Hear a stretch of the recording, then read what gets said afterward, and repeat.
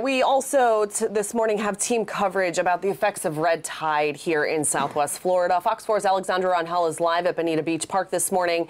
She's going to tell us what conditions are like there right now. And Fox 4 meteorologist Lauren Petrelli will give us a look at the red tide forecast as we go through the day. But we want to start with Alex. So Alex, kind of walk us through, we're getting further into the morning. The sun is up. What does it feel like for anyone who's considering heading to the beach right now?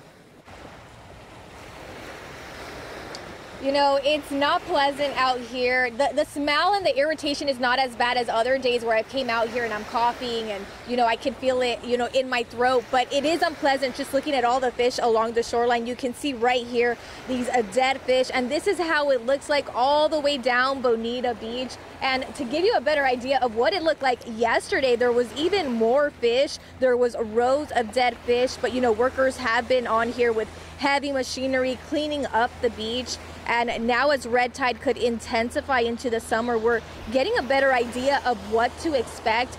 The group Captains for Clean Water says you can plan on this being similar to what we had after Hurricane Irma in 2018. And if that happens, it means red tide blooms are likely to last into the summer months. And the big question people have is, can we go in the water? Well, a doctor from Lee Health says you do need to take caution. People that throw caution to the wind and may go ahead and get in water that doesn't smell good or doesn't look good and ingest some of that water, they may get some symptoms of nausea, diarrhea, stomach cramping. And of course, as we're out here, like I said, it's not pleasant. We do have a lot of dead fish, and it's the smell of the dead fish that's kind of, bothering us. If you can tell, I do have Lauren here joining us today. Yeah, Alex, we'll talk more about the red tide levels and how that's going to impact the irritation that maybe you're feeling, not so much today, but you did a couple of days ago. First, I want to bring Amy in before we kind of get into the data, because Amy, you have some pictures that are from over the weekend, and it really just goes to show this is not concentrated just here along Bonita Beach. This is something that's impacting all of Southwest Florida's coastline. Yeah, absolutely. And, being on the beach there, or if you're out in your boat, sometimes it's hard to see the red tide, right? We can feel it. We can feel that burning in our throats. Sometimes maybe your eyes are watering, but this gives you an idea of what we are really dealing with. So these are pictures, bird's eye view from Calusa Waterkeepers. They were taken over the weekend along the coast there. This is from Marco Island all the way to Sanibel, and it really paints a picture of just how far out this spreads. Yeah, absolutely. And so much of the red tide depends on the weather. What we saw over the weekend in those pictures may be different now. It seems to change almost by the day. So let's bring Lauren back. And Lauren, what can you tell us about what you're seeing today?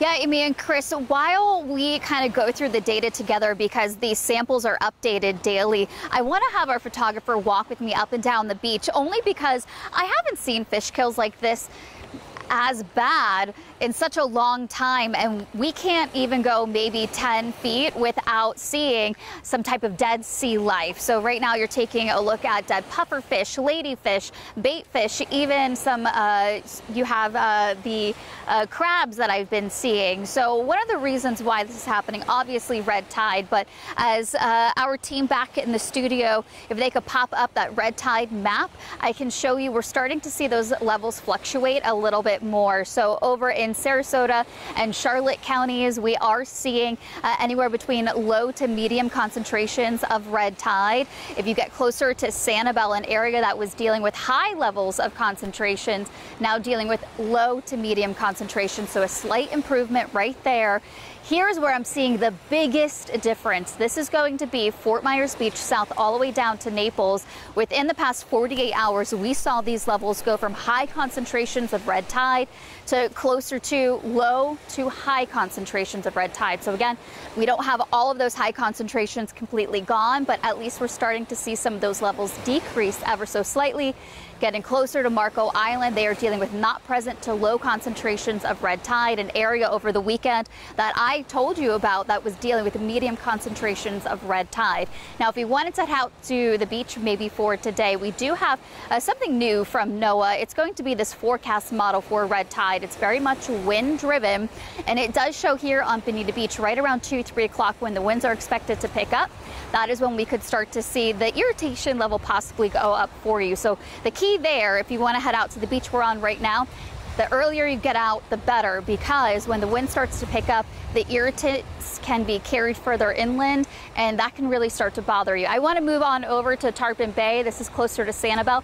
Since they're dealing with lower concentrations of red tide as of this morning, they're going to be dealing with low to moderate possibilities of irritation. So I know a lot of the beaches along Sanibel aren't open, but since they're starting off with the lower concentrations of red tide, it's less likely you'll be as irritated compared to if you're going to a beach that has high concentrations of red tide.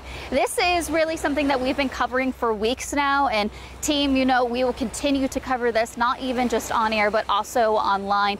We know that this is so important to people who live in Southwest Florida, as working up and down the coast and getting this cleaned up after Hurricane Ian is not just important to us, but so many other businesses and industries that rely on this. Yeah, for sure. Thank you for that update, Lauren, from Bonita Beach Park. Let's get a